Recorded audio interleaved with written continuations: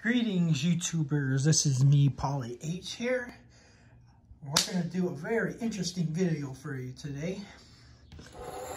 Now, I recently got into bottling whiskey and letting it age in my barrel right here. As you can see, this has been going on for about... Look at the color of that. This has been going on since the beginning of the year, and look at how the bourbons, the mixed bourbons came out really nicely. And what these mixed whiskeys are called is an infinity. It's an infinity barrel, which compromises of different whiskeys you combine together for flavor and perfection. And like they say, perfection comes with age. So here, I just got another barrel. And I'm gonna show you guys it's a little unboxing and a little brief introduction of some of the stuff that I've been doing. This nice little box that I ordered from eBay. It's charred too. Look at this. She's a beauty. Oh yeah. See the bung right there too.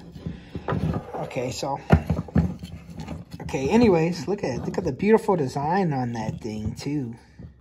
Not bad for $39, huh? This is a really good one actually.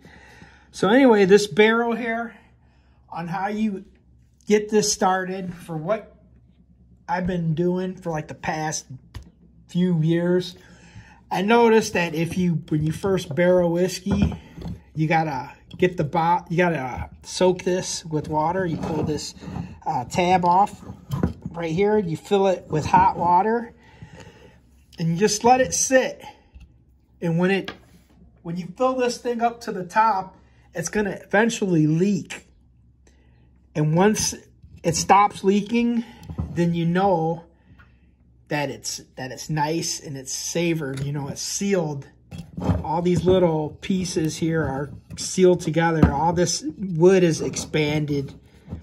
And after you get done doing that, and you just let the water sit in there for a few days to kind of open it up a little more, and then you fill it up, and then you let the fun begin. So it's a little brief introduction, and you get some mighty fine whiskey here too, after all the time you invest into that. And oh my God, oh, it smells so good. So that's my little introduction here, and I'm gonna do a little video with this barrel here to give you guys progress on how this came out. So thanks for watching.